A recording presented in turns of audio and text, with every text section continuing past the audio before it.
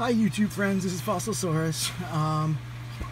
This is another non-unboxing, but it is still in the box, but it's something I've had for quite a while, and it's already been opened, and it's just been put back in the box, which is pretty much how I store things until whenever it is I'm able to put stuff up on my wall. Also, another thing, I was doing some yard work the other day, and apparently I used some mulch, which stains the heck out of your fingernails. So even after scrubbing and scrubbing, they don't look great. So I'm going to try and keep them out of frame. If they get in frame, I apologize. So let's get started.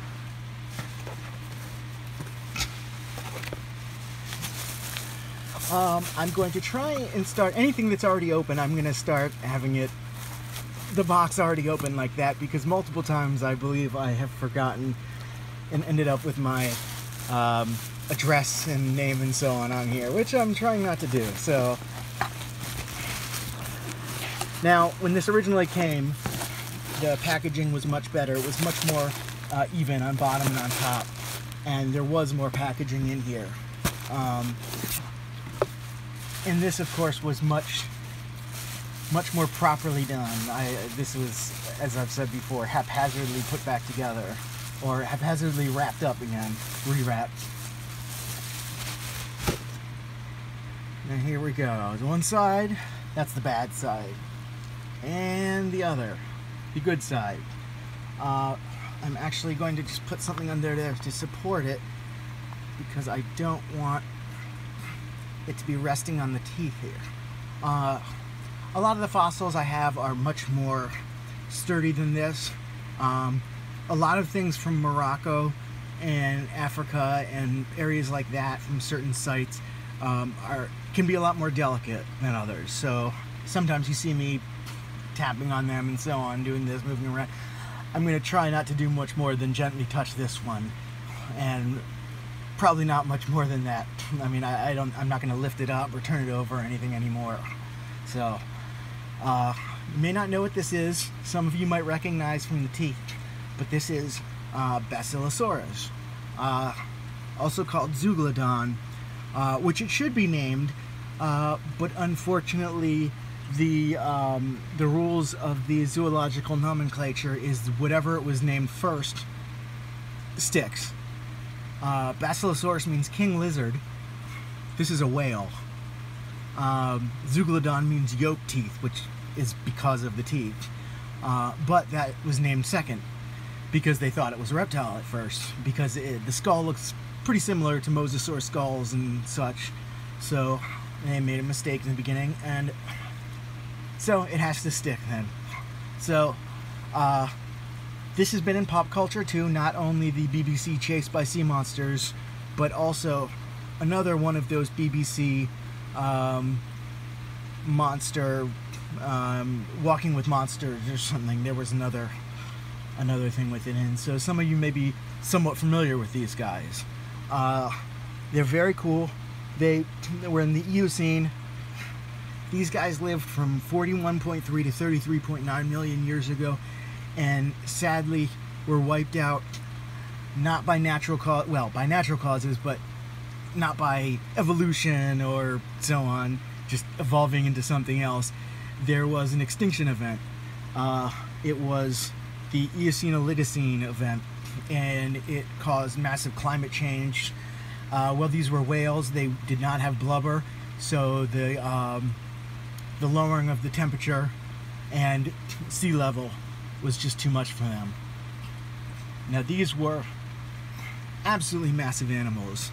There were two species, Basilosaurus isis, which is a little bit more common in the fossil trade, and Basilosaurus cetoides, which, surprisingly, since it's from the United States, is much harder to find.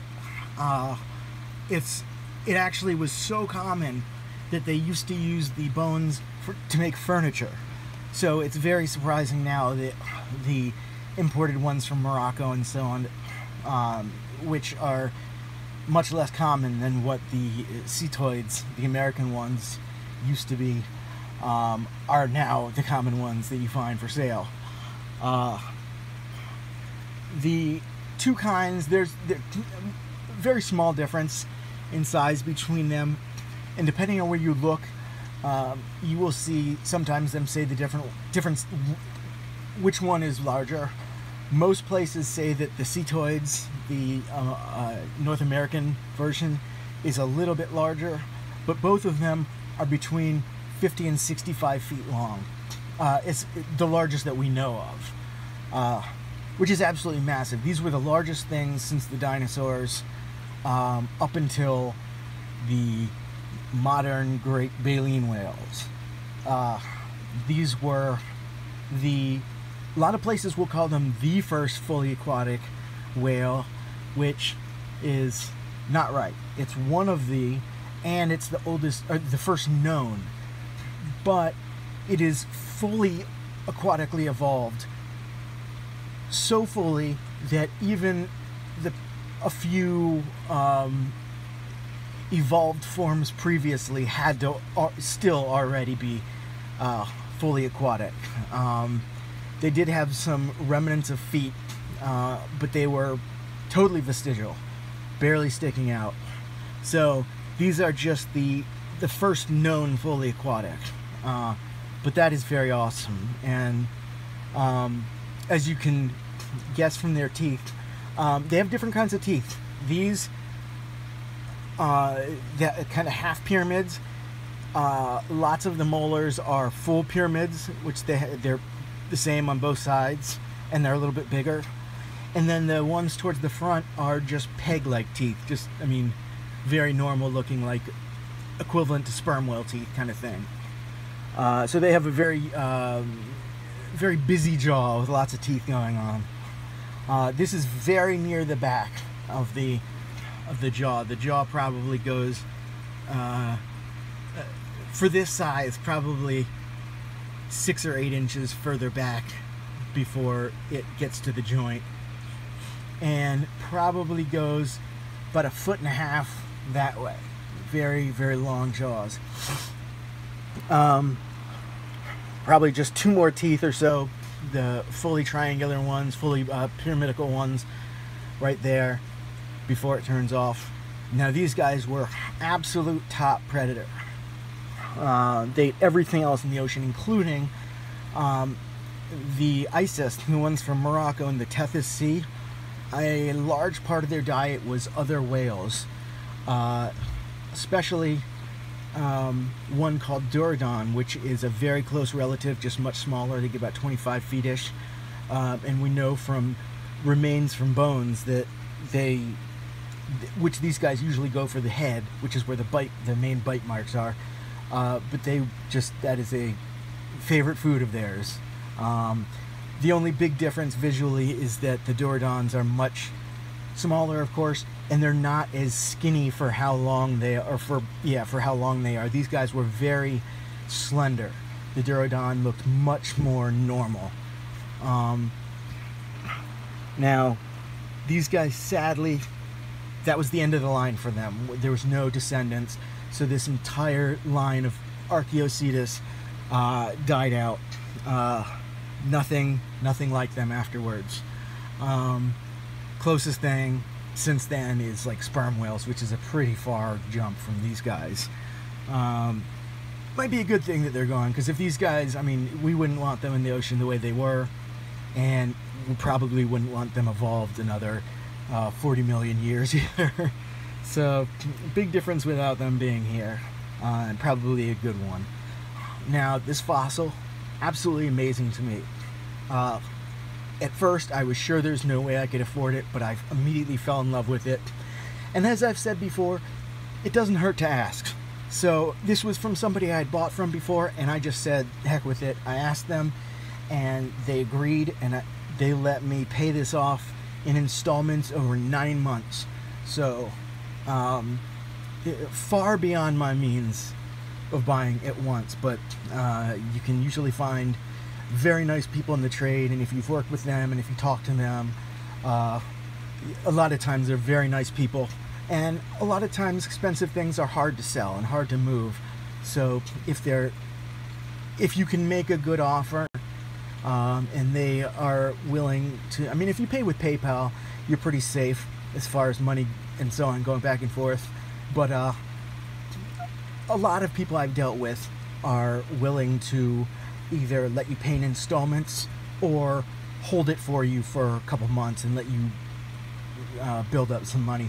I think it would be rare for anybody to, I mean, 9 months is a long time. That's the longest by far anybody's been willing to wait, but I've had many people give me 2 or 3 months to pay. So that is the only way I was able to get something amazing like this.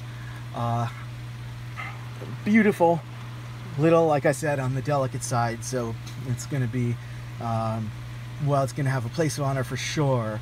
I'm going to have to consider how to do it in the safest way. I want it to be on the wall, but if it will be safer, if I can get it more sturdy in the cabinet, then that's just what I'll have to do, because it's an amazing piece.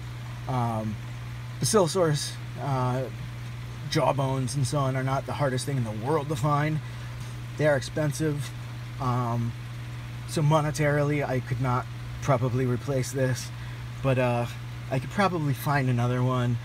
But either way, you definitely don't want to take any chances with this. I mean, even if you could afford it and so on, you got to keep in mind that these things survived for, I mean, this one survived for 40 some or 30 to 40 million years, and some things like the Permian fossils, those things survived for hundreds of millions of years. So you got to remember that how unfair that is for it to have survived that long. The fossilization process it's almost impossible for it to happen. It's so unlikely.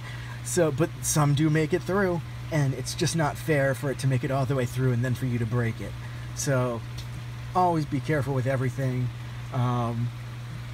I've yet to actually break anything, so thank God for that.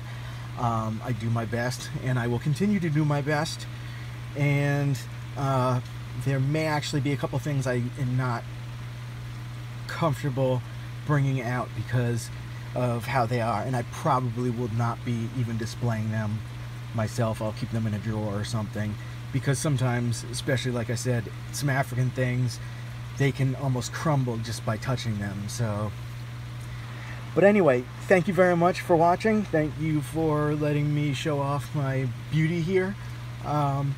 Please leave me some likes, subscriptions, and please join me next time.